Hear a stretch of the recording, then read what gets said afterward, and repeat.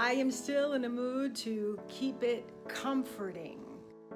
It's time for a beautiful vegan, if you want, or just a regular good old vegetarian mashed cauliflower.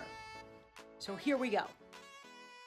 So it's really simple, few ingredients.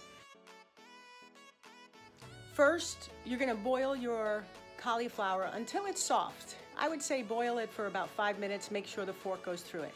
Then you're gonna strain it. Slice up your mushrooms and dice up your onions. Saute your onions and then add your mushrooms.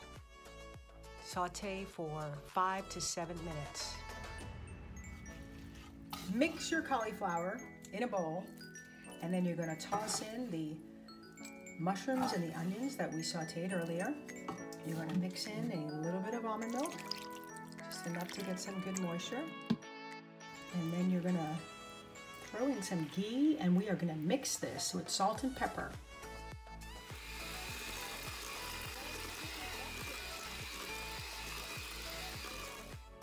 And it goes with any dish you want, honestly. Fish, meat, chicken, or by itself.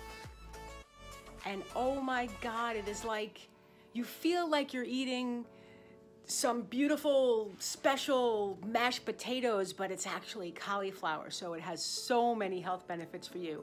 And you need all these health benefits because you know why, right? Who's better than you?